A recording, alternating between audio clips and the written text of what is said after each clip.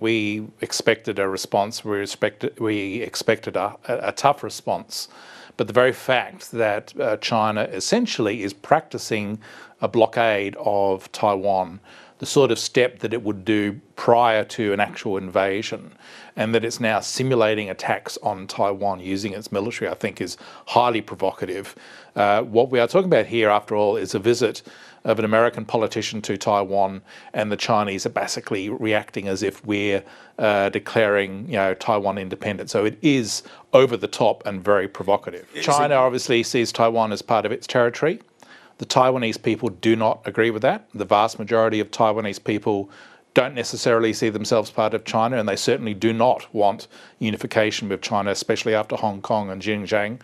And so I think that the visit by Nancy Pelosi sends a strong message of support to what, after all, is a Western liberal democracy of 24 million people with a vibrant economy that is an antithesis to everything that the Chinese Communist Party stands for. All right. Well, if what we're witnessing is, in fact, some sort of mission rehearsal for a future blockade of Taiwan, what are we learning about Chinese military capability and planning to do just that?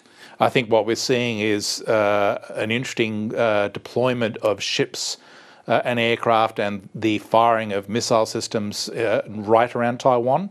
So that does suggest an envelopment strategy on the part of the PLA, that in a future crisis they would seek to envelop and encircle Taiwan and potentially launch attacks onto the eastern coast of Taiwan, which is something that traditionally we've discounted. So that's something we need to think about. And I think also, the fact that they are very effectively using a combination of air and naval forces together with missile forces reinforces the perception that a future invasion of Taiwan will be a fast event. Firstly, you can guarantee we're gathering intelligence.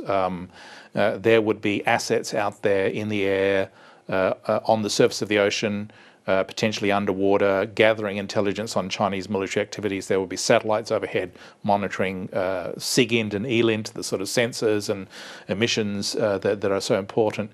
And I think in a future crisis, what you would see, if the decision is made by the US government to support Taiwan, then they would try to raise the cost of any cross-straits invasion to unacceptable levels and hopefully to deter that invasion. That's a big if. Is there anything about the developments of the last few days that brings greater clarity in your own mind as an analyst about so-called strategic ambiguity? Look, I think that there's a growing realization in Washington, in Canberra, in Tokyo, and in Seoul that maybe strategic ambiguity is risky, because it does suggest to Beijing that maybe there's an uncertainty as to whether we would in fact come to defend Taiwan.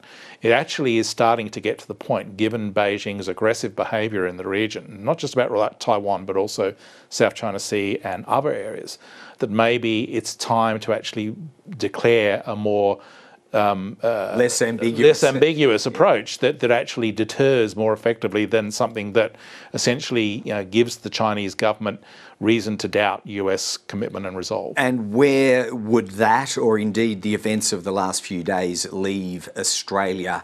It's not by accident that it signed up to a joint statement with the US and with Japan, and of course it's earned the ire of the Chinese Foreign Service here in Canberra. What does any of this tell you about Australia's choices under those scenarios you're talking about? Well, look, I think we do need to have a debate within the strategic policy community and more broadly about our response in the event that the Chinese launch an unprovoked invasion across the Straits. We are, after all, talking about a country of 24 million people, just like us, in a Western democracy.